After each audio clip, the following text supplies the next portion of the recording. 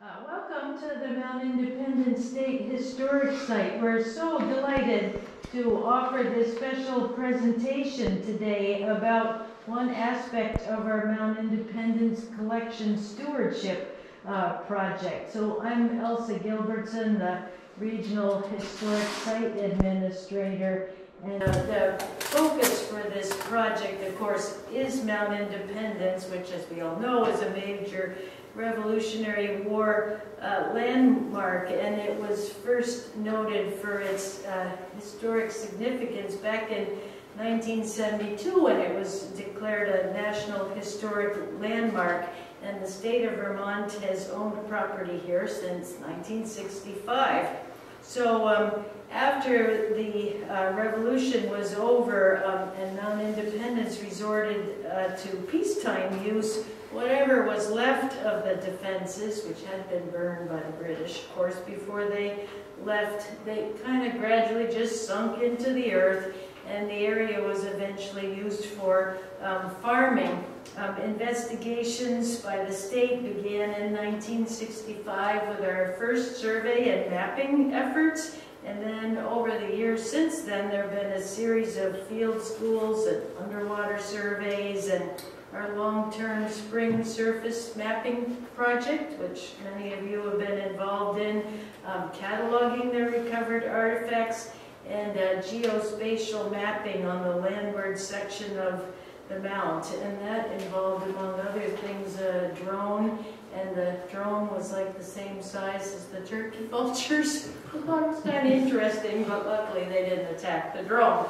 But anyway, in the first year of COVID, some of our historic site staff attended a few online trainings by the National Park Service about the American Battlefield Protection Program grants. And there seemed to be possibilities, because obviously this is really important in military history, but what to apply for.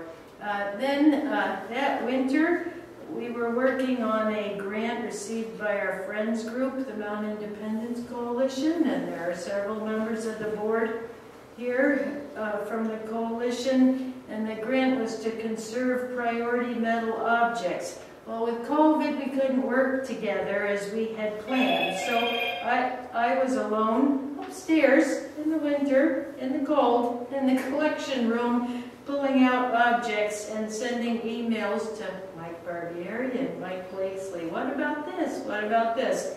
And they responded right away. But when I was up there, all these stories were swirling around, stories that could be told by and through the objects, by the field school reports, photographs, drawings, maps, and more. So, there was the project to apply for, a collection stewardship project. And looking at the list of grants they'd done previously, there didn't seem to be any specifically relating to collection stewardship, although it was eligible. So the idea was to start getting our information together in a more comprehensive way, which is what museums like to call intellectual control of the collection.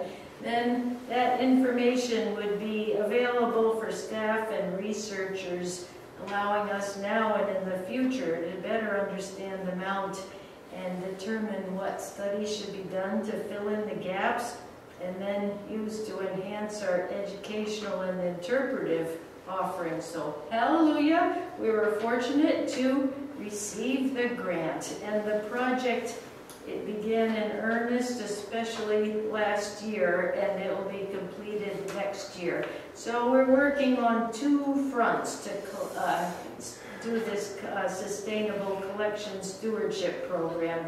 So on our end, we were able to hire some of our own staff to do work with the artifacts and document the collections. So Toby here, she has been adding information about artifacts that are only inventoried on paper into Past Perfect, which is a program that's used by museums all around the country. And then Toby and Mike and Paul at the desk task have been photographing priority objects at a high level to add to Past Perfect and make them available for researchers. And then we've also been scanning reports, photographs, slides, and the like. And there have been at least 1,500 objects added into Past Perfect, and thousands of them have been photographed.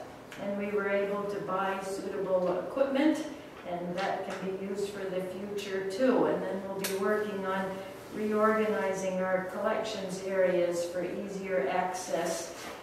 And then that's the first part of the project. Then the second part was hiring qualified archaeological consultants, somebody right over there, to review all the mapping and other relevant metadata, and ultimately linking the mapping to the artifact database. And that is the main subject of the presentation today. So the methodology for all the components of the project are being documented, so we can add information in the future and do this again. Oh, we have some water at the table if you need it. Oh, anyway, hook yourself to water back there. And the final products will allow our office, the Division for Historic Preservation, to share the information with suitable security precautions with researchers through the Vermont Archaeological Inventory map tool. And some of the information we can also present in a virtual museum through Past Perfect, but that's another story. And already with we have received a small grant, actually just about a month ago, to do planning work for additions to our trail system, and that'll use the results from this grant to help with the planning process. So now I'm really pleased to introduce to you the archaeologist, Hutch McFeeters, who's the co-director of the Northeast Archaeological Research Center in Farmington, Maine, and his firm and its predecessor have been involved in archaeological mapping of all kinds here at the Mount for over 20 years. And way back when we first started, we had this vision that we were going to somehow connect the maps with the artifacts. And so we've had to wait this long for the technology to catch up with us. And then we're so delighted, Hutch, to see what you've been up to. So thanks so much for coming all the way from Maine for this. So take it away. Thank you very much, Elsa. I appreciate everybody joining us here this afternoon. My name is Hutch McFeeters, as Elsa said. I kind of been specializing in GIS for over 25 years now, working in the field of archaeology. It's a jack of all trades sometimes, you know, just out there with a shovel and record and everything. I'm not sure of everybody's expertise here with GIS, Geographic Information Systems, so I'm going to kind of keep it on the low level here, and feel free to reach out if you have any questions or comments. As Elsa said, there's been various excavations or digs here on the mountain over the years for a variety of purposes, research, for the construction of trails, for the construction of this building, parking lot, and other things. And one of the problems over the years has been everybody's been using their own system. All archaeologists kind of have their own system.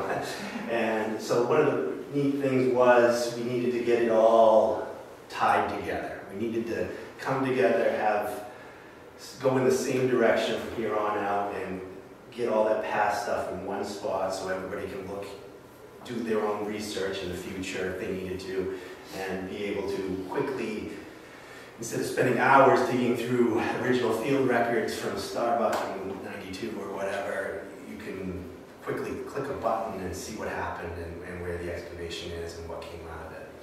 It's pretty common today with archaeology that we use GIS, tie everything, what we found, negative information to what artifacts did come out. A lot of times we do dig holes and there's nothing in them.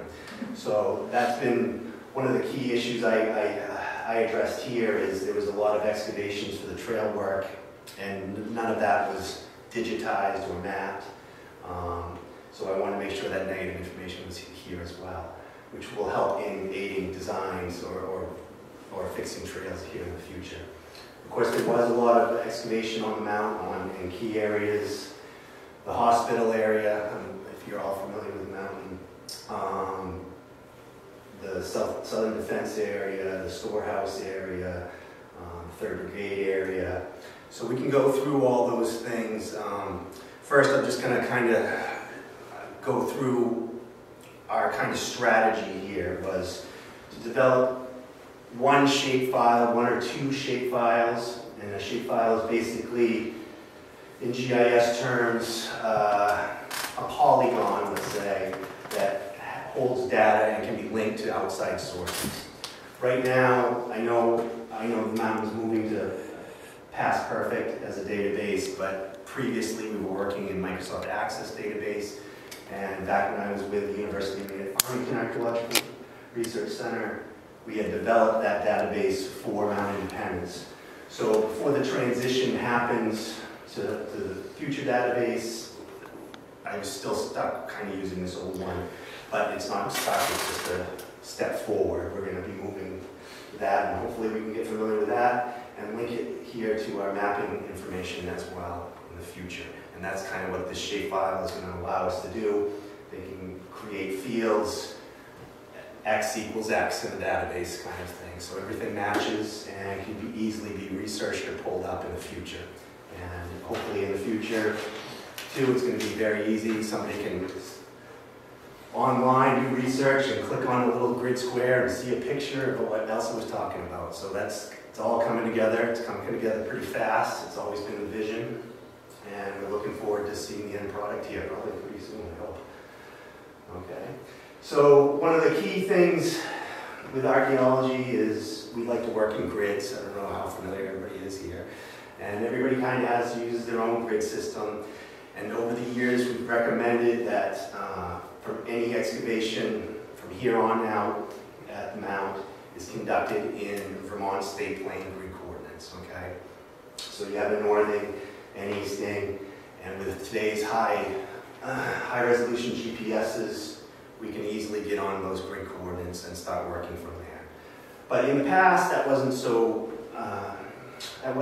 easy. It was doable, but in the world of archaeology, we kind of just surveyed in, used transects and transits, and tied grids into known areas on the mountain. So basically, I just throw on the big shapefile here that I created with all the testing that's gone over the mountain, and you can start to see, I'll zoom in certainly here in close, but we have the underwater archaeology coming. I've mapped all that, and all the archaeology that's gone for the Star Fort, and all these little sites around the hospital area, the southern defense, and we'll zoom in on that and talk about those. So I guess most of the archaeology that was previously conducted was done by Starbuck.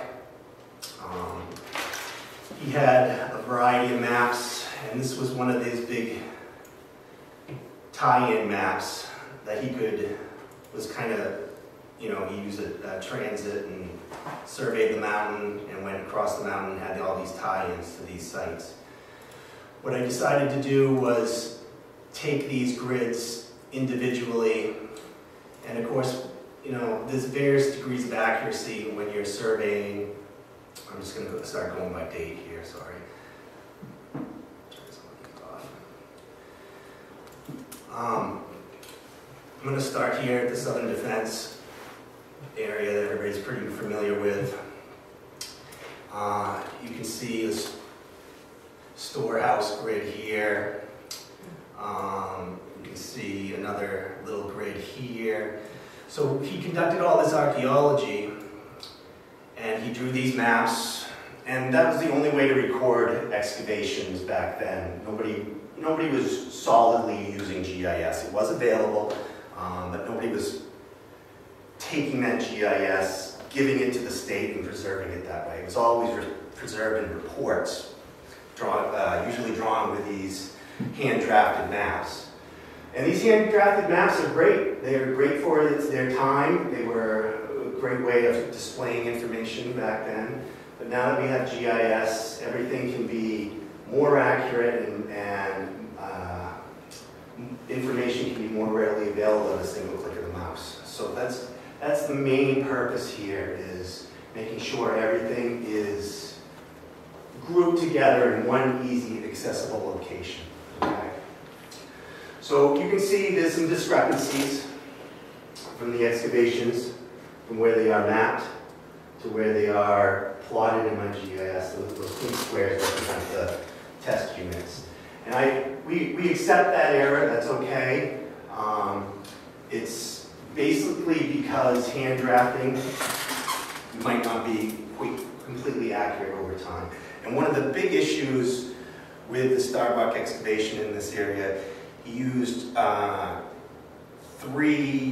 different grids. So when we talk about grids in archaeology, our particular company likes to use a northeast grid. So if you think of a square here, we'll pick any square, we work in the northeast. So we label everything in the northeast corner. So north 100, east 100, and you build a grid, and it goes in 1 meter grids. So, but he chose a different route, which is fine. Every archaeologist does that, you know, have their own thing. It still worked. It was a great way of keeping track of stuff and an easy way to make maps. So he does a 0-0 grid. So northeast, he starts at north 0, east 0, or south 0, east 0. So that would be the 0-0 mark. So everything in this quadrant would be the northeast quadrant, northwest quadrant, southwest quadrant, and southeast quadrant. So one of the hard things about that was tying in everything. This was one grid. You'd have another grid here, and another smaller grid here, and then maybe another grid up here. So it wasn't one grid. Theoretically, he could have just extended this across the whole area, but that wasn't done at the time. So over the years, he reestablished grids and whatnot. So I'm going to turn on the LiDAR here just to kind of show everybody what it kind of looks like. One of the things was, the hard aspects of this was geo-referencing the actual maps versus the LiDAR.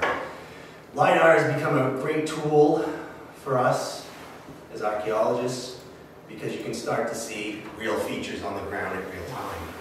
Okay? We can see the defense mounts here. You can see that right here. That was where the excavation was. I can't remember. There's a litany of little site numbers within this. So, but if I wanted to know exactly what site number that was, all I had to do is click on that dot,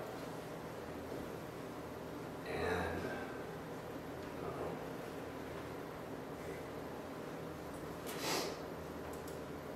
there's my table.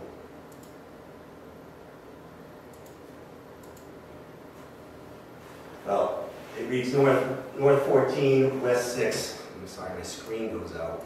I'm going to the computer. So let's see what happened there.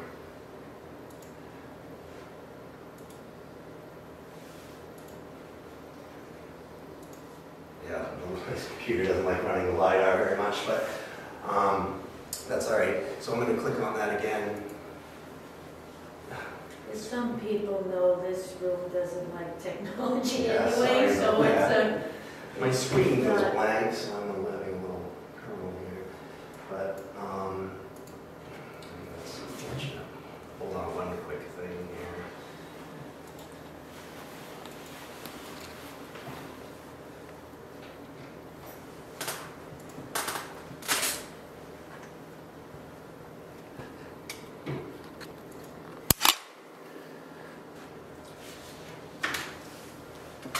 So basically this LiDAR, this shapefile containing all the testing has been linked to a table, the artifact table database. So anytime I click on something, I should be able to get the site number.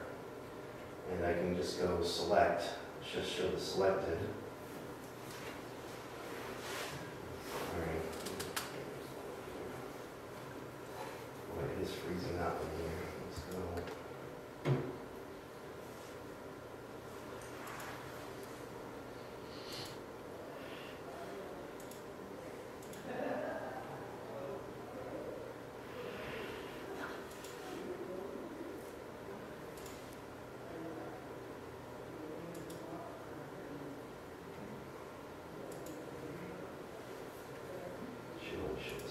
There we go. There we go. Sorry, the other pop-up's not working for some reason. I kind of know why.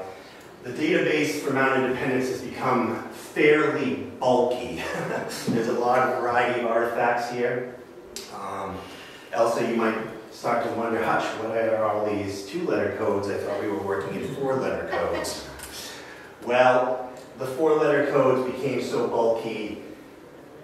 In GIS, we are kind of restricted into these fields here to a maximum of 10 characters. So within knowing which artifacts, we had to rearrange the code system down to a 2-letter code to make it a little bit smoother. I don't know about in past perfect if you'll need to do that or not. It's going to be a decision up to you guys.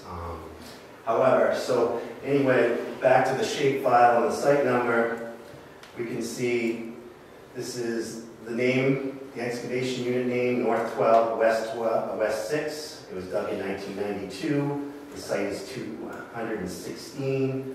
The area is the southern defense area, and it's by Starbuck. Okay. So what the purpose of this was so if Elsa's working upstairs and going through papers and she finds a unit level record or a record from North 12, West 6, and it hasn't been entered into our database yet, she can quickly enter it into the database now, spin out this table, and relink it and find, oh, we found some more artifacts out of this level right here in this unit. So this was kind of the main purpose of this grant, is getting everything tied into the database in one shapefile for the map. It'll make it a lot easier in the future to do research, to coordinate with the database and cataloging and see what's going on.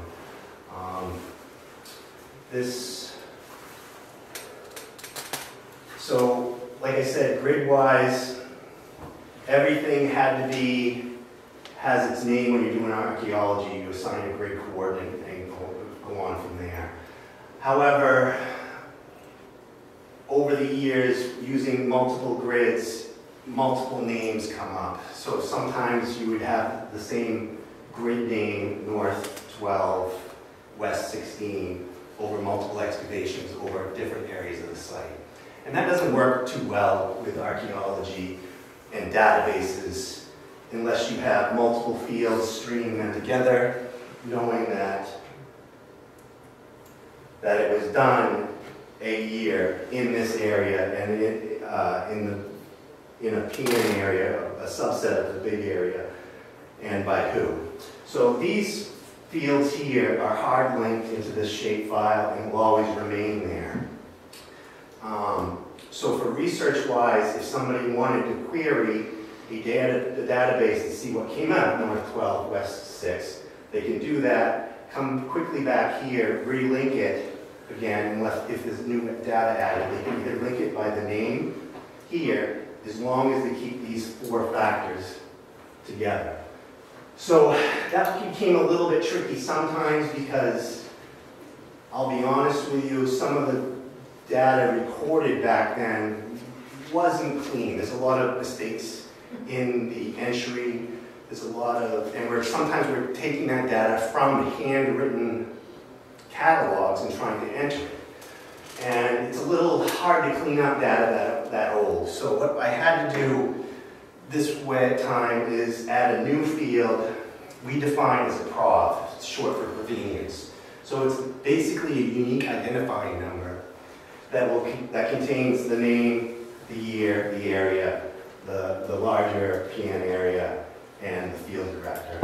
So that information was added to the database by us, and it can be used now. That can also be used as a pure linking number for this, and this.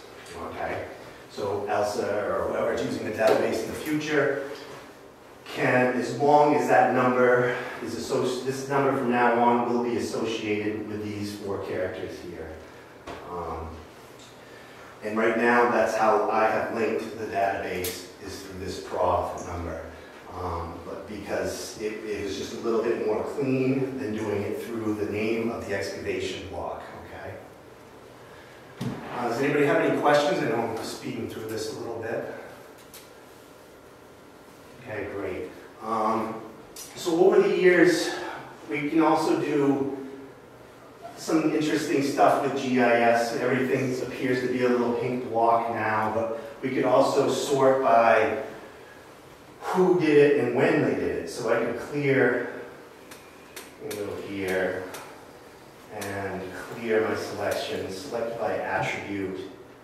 I can say I want to load everybody that dug in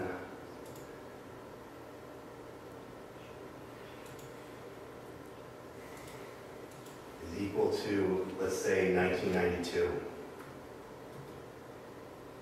Sorry, I gotta switch between my glasses maybe. And hit apply. And just exit out of that, and all of a sudden it shows all the excavations that happened in 1992. Okay? And you can see over the years we've gone back and forth to some of these sites, which is fine, it's what we want to do. But what we also want to do in the future is make sure that if this excavation here, we want to, and it's on a certain grid coordinate, we want to make sure we start using the same grid coordinate if we're going to expand off of it. Okay? So that's part of the getting everything together, making sure it's square, making sure that we can work in the future off these excavations, and making sure we're not redigging old excavations or messing up site numbers. Because some of these site numbers are frankly within a unit of each other. Unfortunately, not unfortunately, it is what it is. That's how they define some of these sites. So we can go, let's see what I picked there. We can go back here, select that one, and see, I want site 216. So back here, go to Starbuck, and I've georeferenced all the maps that were available to me that were in the report. And you can see there's a variety of them. I'm just going to try to find 216. Pretty sure that one had one.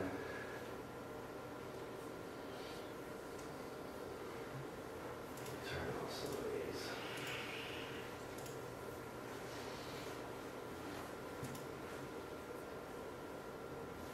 Maybe 216 didn't have one.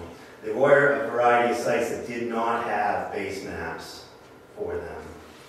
So I was not able to georeference them. Let's see.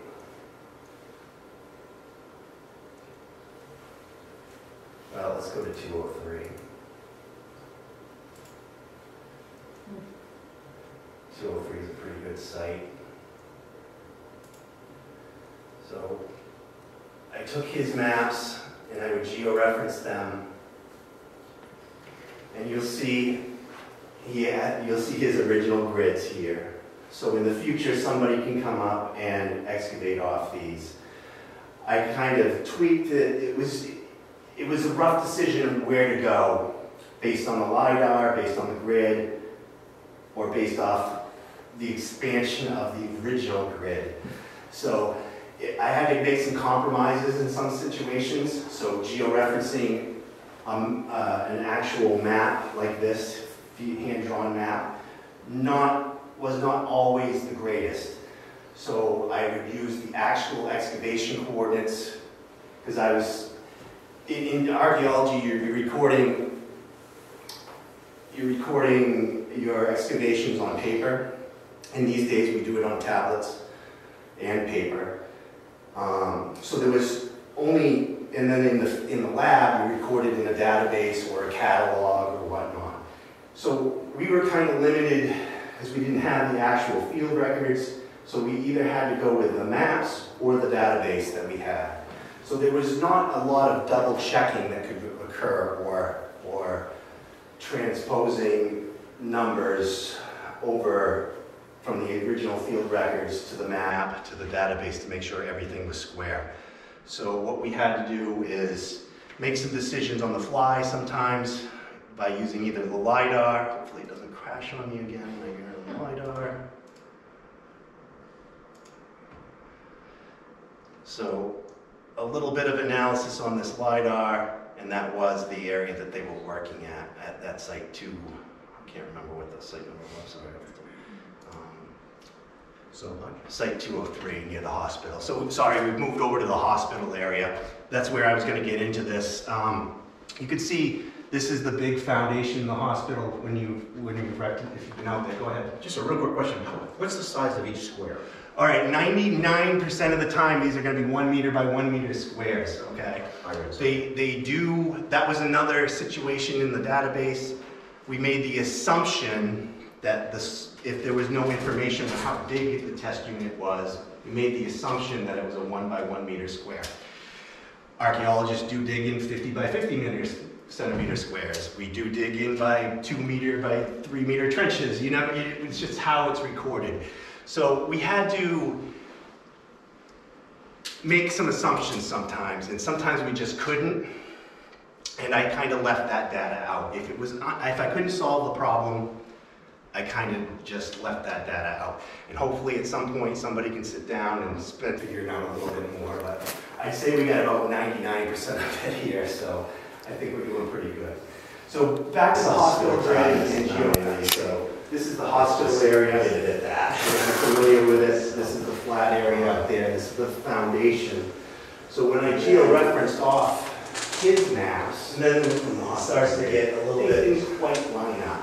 But I know through LiDAR that it was here, and this is that beautiful watercolor map there. Again, I just had to go with cows and whatnot. Basically, so working and creating a huge grid in the hospital area worked out fairly well. Just kind of, I used the actual locations of the grid, not, again, georeferencing. This feature was obviously very common.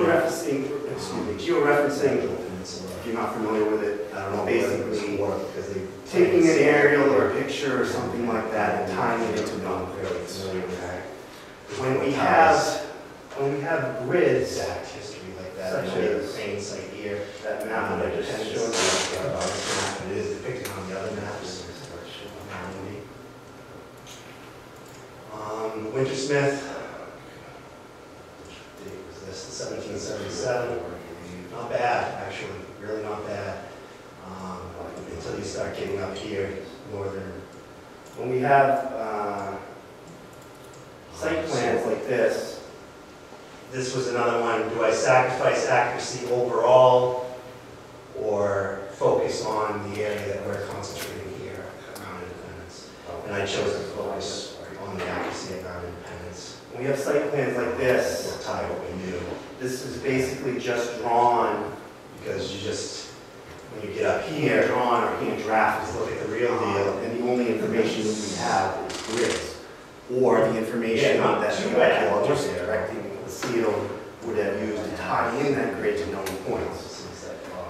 So unfortunately, Elsa just sent me some of the tie-in information like the day before I go down here. But anyway, that's part of the problem is there's been a lot of work here, and it's been extremely important, yes. Putting it all in one group in one area has suffered over the years. So that's what our goal is, to get everything together so somebody can come back and tie it.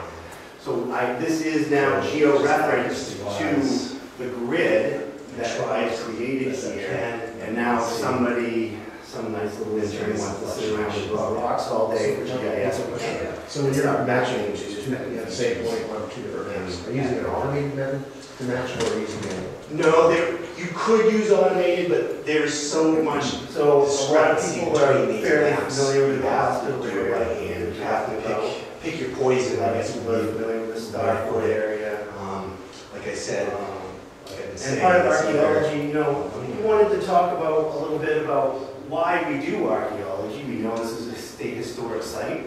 We know it needed improvement, so we could get some visitors here to the state historic site. This is our area of focus. Part of that was doing archaeology before we could build the building. Yes, I tied it scale-wise Before we to build a Chimney parking Point. lot, the parking point that we're parked out across the street. We all know We the wanted lake. to make sure we didn't have any resources destroyed or. So if I did start going really detailed by hand and trying to pin this and pin this to each shoreline and quality, This area that's has been been here, that was geo here. reference You get as is, well. I think what we wanted to start out, I And accidentally you started can kind out. of see the existing stuff You right get this here. hidden Turn journal, on an aerial photo if you're not which just just familiar with it. distorts it, makes it almost unreadable.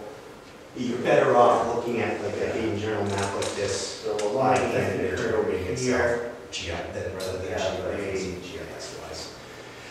Great historical value, absolutely. Historical value, Testing the high information and detail. detail.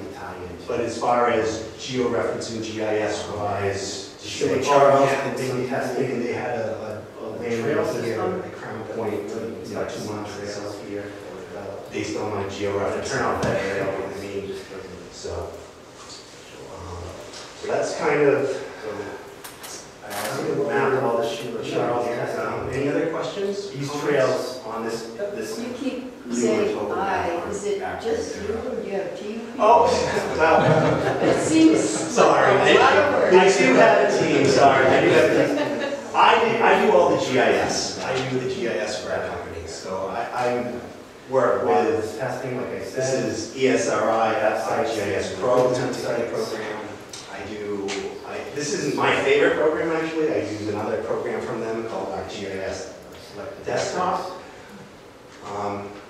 But this is their new software, and I've been doing the GIS Now we can for this see company. in the database what came out of that. There's a lot of nulls there, right? 90, One of the probably 95. issues I wanted to address GIS. is the top one. What, is it any chance the north is off so much because it's 200 years ago? And Oh, absolutely, absolutely address. I mean, I don't right there. Sorry, I'm not. But that negative one, that's that's, you know, kind of unusual. So equipment used sailing and map making back then, but north was north, but you do know north has shifted over time. Resources. Magnetic north, you can actually So I run wanted forward to, in Google someplace. the look old it school up, way of figure doing out things, how how many many negative information is just from from true true north north, good to information. magnetic north it was at a So certain I wanted to make sure that negative But was information. it 20 degrees Well, off? Probably. typically, sometimes. So these people were probably taking journal Only entries. time in the old school way, Doing sound the negative information as was on the They giant mapping map. or And when it wasn't, you don't sitting see down the at table, night trying trying to to return retrieve out of it, or you have to So, think through the how and when they original drew the north find end it. along their particular So, routes. because people like to focus on what they. I'm sure there's somebody that is So familiar we with also this need to focus on recording that negative information. So I, Anything else? through the help of Elsa and doing some more digging, this was Sheila Charles. We had to very much really dig for her maps and words to find it for this. And I'll put them on now. So this was luckily they used an existing plan. I can't remember who did this plan, Elsa, off the top of my head. But it was initially drawn, I think, prior to the trail system being developed. So this was very easily tied into and georeferenced. So this georeferencing was very accurate. I already had this base map from a CAD file. So it has very accurate contours. I wouldn't say the trails are extremely accurate, but the contours and some of the other features were very accurate. So I was able to tie that in, her testing, because what she would do here in the report is just have them labeled like this. And this was the only place that we could find.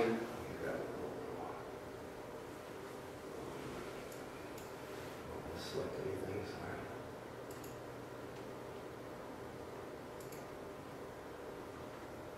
Off there. Anyway.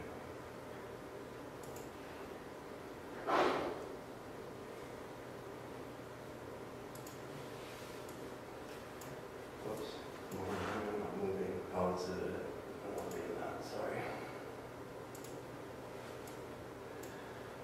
So this map represented, of course, anytime she did find something, there were larger units excavated, like in here. So those are the typical maps that we would have seen in her report. So a lot of this stuff wasn't previously recorded except on the maps, these hand-drawn maps. So, or actually hand drafted maps. So we were really lucky to do that and get this going as well. So in an ideal world, and I don't know why every time I click on something my computer screen goes blank and freezes up, but anyhow, we can do it this way. If I select here, here,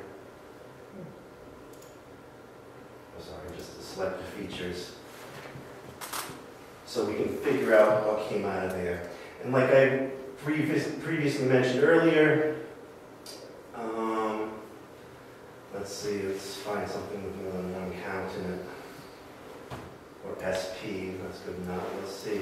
So what we had to do is kind of quickly make a new subcode. So SP, usually we work in this particular database, we have a primary class, a map class, and a secondary class. Primary class being metal, secondary class being type of metal or tool, like it's a nail, if it's in the hardware. So it gets a secondary description like that. So we had to work down for constraints in GIS, we had to work that down to a 2-letter code.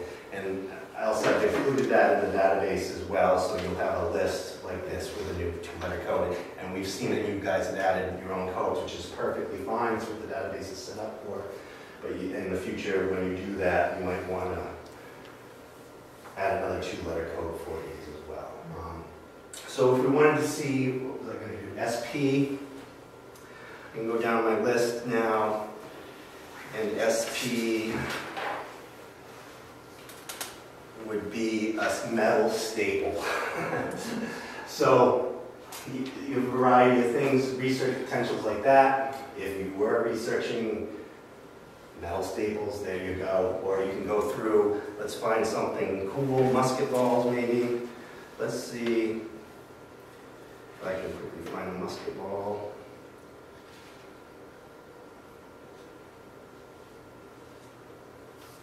Musket ball is an MB. Try to keep the codes pretty good there. So let's clear this selected. Whoops. I didn't mean to copy those. That's all right. Let's select by attributes. Now mini, all testing, new selection. We're going to, what field? We're going to go MB. Sorry, let's switch between those. These unfortunately aren't in alphabetical order. So if you see it jump out, let me know. Right there. Let's see, all values. I think we can select all values and hit apply. Oh, no, didn't like that. Let's see where the most musket balls came from. Apply. Okay, we're going to go to our selected records, and we're going to pan to. So that unit right there, out by the hospital area. Oh, actually, that's by the Starfort. There we go. Starfort, right there, 1989. 8 musket balls. So we can do research like that. You name the category. If it's listed in the database, we can quantify it in that way. So great research potential here. It includes everything from wine glasses and stuff like wine bottle glass to glass buttons or bone buttons. There's a difference, and those codes are reflected here as well. Any questions on that? Sorry if I'm in over anybody's head or whatnot, but feel free to ask anything. Okay. So each field in like S, D, and B, that represents a particular kind of artifact. Exactly, Particular yeah, artifact. exactly. Let's see. So also we had a little underwater excavation archaeology go on, Cohen, and I wanted to bring up that as well. It isn't just Starbuck and Charles and a couple other little excavations, but we also had some underwater archaeology go on, and that was quite interesting. Not to mention, because I'm a terrestrial archaeologist, but they quite use a different system than I'm used to or whatever. It took quite a lot of handwork for the underwater archaeology, but that was all right. He had, let's zoom in, start here. So he had sampling transects, which is what we use in archaeology, and he pulled them offshore. And the only thing with the underwater archaeology is it's not cataloged yet, if I'm correct. It's not in our database. Yeah, it's, Toby put it right into past perfect. All right, into past Because perfect. it was all on paper. Okay. So hopefully, you know, and if you guys need any help, reach out. We can link this now to the past perfect, I hope. I haven't worked with past perfect, so his stuff was not in our database here in Access. So in the future, we will be able to just click on one of these and figure out what it is. So the linking field, Toby, for this excavation would be the prod number again here. You'll see nothing will show up in these database fields because I do not have that information in Access. Okay? Well, let me clear that because that's clear. Let's select column. So we did these sampling transects, these lines, and he had datums on shore that he referenced. Each one of these, now I know this shows in the water, but these were actually on shore. This is just a poorly drawn map, and hopefully, let's turn off this and let's see if my LiDAR works now. Still a little fuzzy, but these datums, I geo-referenced his maps, and it was a little bit tough, but I'm pretty sure these are fairly accurate on his datums. So he had datums for recording artifacts up here, and he had these sampling transects based off this datum here going down the southwest shore of Mount Independence. So all of his find spots are listed here, and he had, of course, as we know, sunken cannons, a sunken cannon. I'm going to turn on his maps. Turn off the LiDAR. So I've drawn pretty much everything that he had in his mapping data. So you'll see like transect. Let me just show Toby. She'll probably have anyone dealing with it. So there's a transect. Let me zoom in a little bit more. And right there, it'll pop up.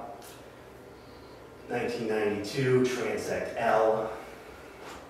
So he had kind of a weird system where numbers started this way and the letters started this way, whatever, but I figured it out.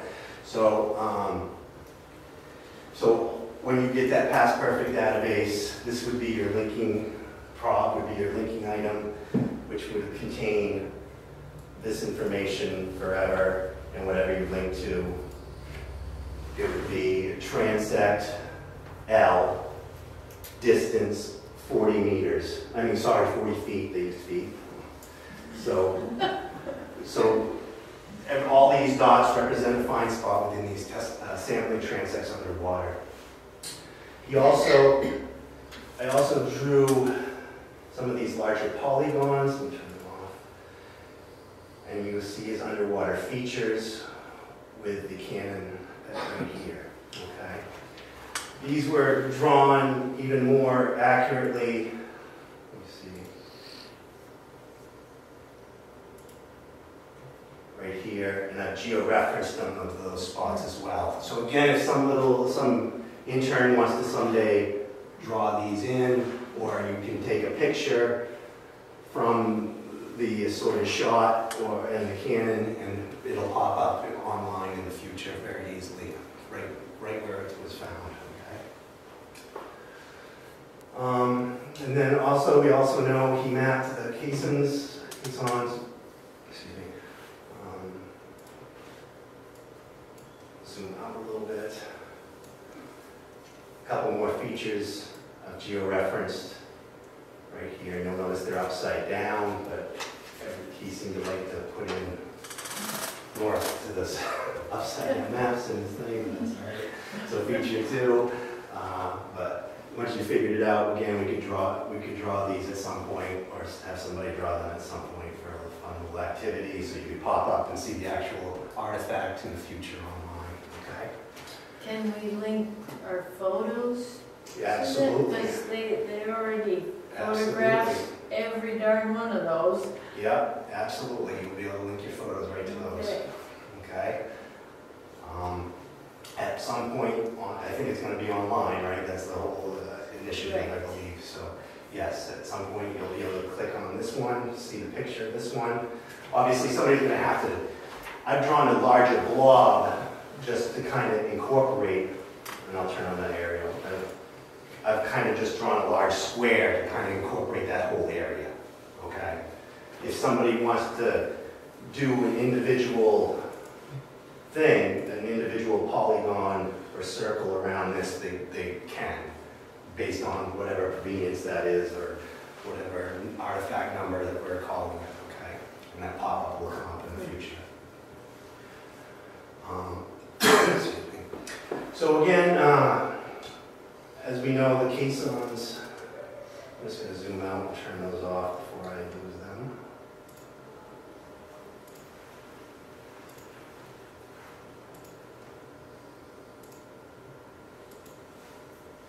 Turn off the transects. And I'll turn on this. And let's see, submerge, shoreline plans. So also, you know, as we know, he mapped the bridge that crossed over to Fort Tide. So through a little bit of geo-referencing, I'm turning on the LiDAR here, so we kind of know where we are. Yeah, these are the datums I had mentioned on the previous shoreline, and these are the best geo-reference datums I could figure out at this time. Of course, we also notice that one might be sitting in the water based on the LiDAR. To be extremely accurate, I would have needed to know the lake level when he did this and put it in, and I did not have great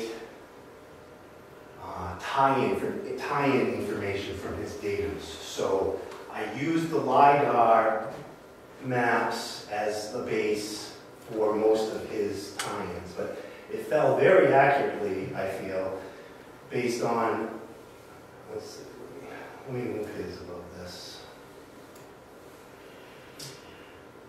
So you can kind of see a shoreline going like that, a little point coming down, and it kind of follows the LiDAR. Okay? And that's kind of what I was using. This one's more broad. He had other shoreline plans that were more accurate, or more detailed, I should say.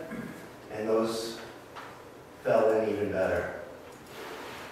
So, still tough to say where the water line was, but it drops off fairly quickly over here anyway, so that might be fairly close. So yes, there is room for maybe improvement in the future for some of this, but we do know the Cohen maps, let's see, did I turn off that one? Let me zoom out and go to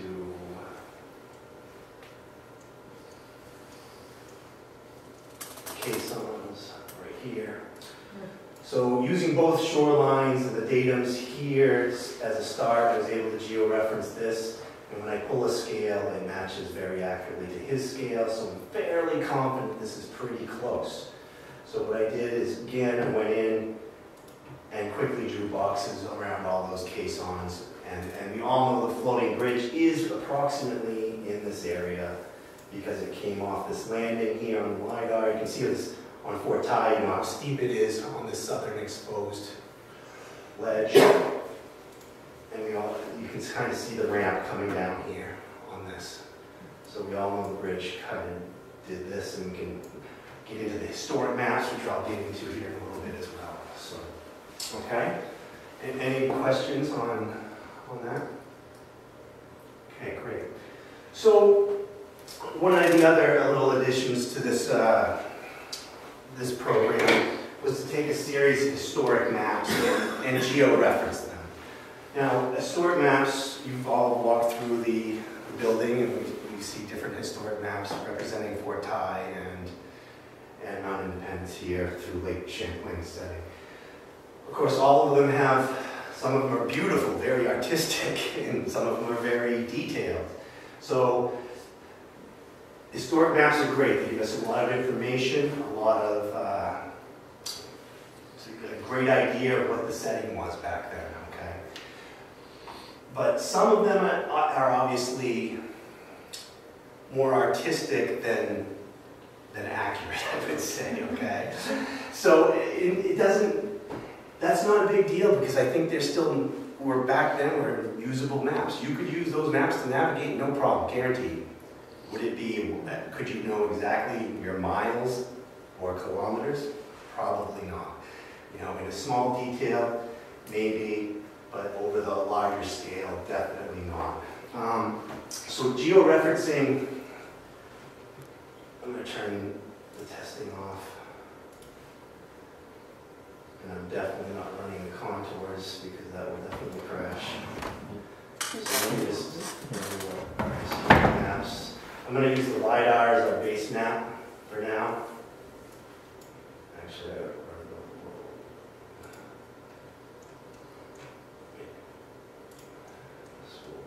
I actually also brought an 1896 topo, USGS topo, just for the fun of it. Oops, LiDAR. So, 1896 topo, we easily can relate this map to modern day USGS topo maps.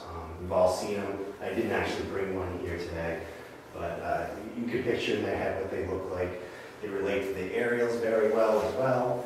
You can go aerial, you know, and we can see the detailed map. You can see the wetlands coming up and on, and they're even mapped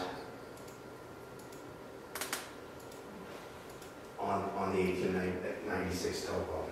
So, great information, again, great for navigating, traveling, perfectly fine and accurate.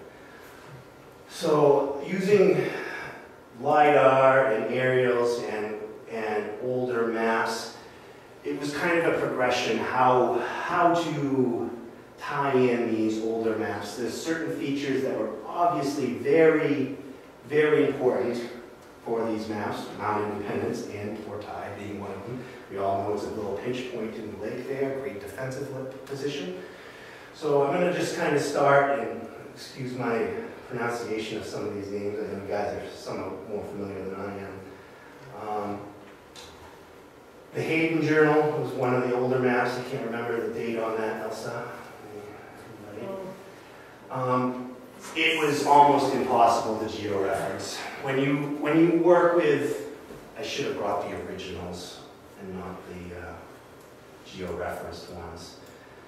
I think that's Mike Barbieri, isn't that 1777 for his journal? Yeah, there's two Hayden Journal maps. One's a little more detailed than the other. This previous one, 13B, was almost impossible to georeference, just the scale and how compact things were. In georeferencing historic maps like this, there's a series of problems. There's obviously the scale and accuracy presents the issue. And there's what we call negative space. See, even though this map here has negative space, when you georeference a map that has a lot of negative space, there's no information to pin. So that map gets stretched and mangled a little bit and doesn't fit quite well. So what I really did on a lot of these historic maps is I clipped them. I just, used Photoshop and clipped out some of this negative space. That presents another little problem. Some of the negative space contains what? It contains the key. So, what information do you want to sacrifice for accuracy? What information do you want to keep with the map?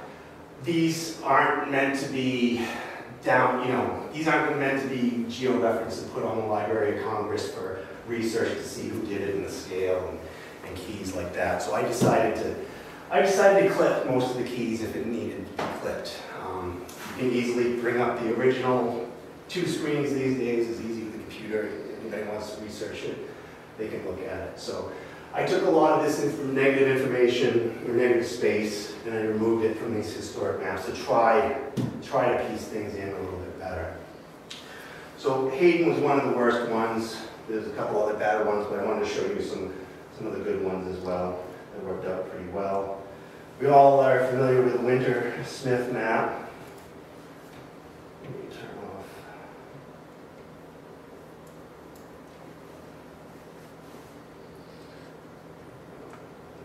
They're all on top of each other. This works like a layer system. So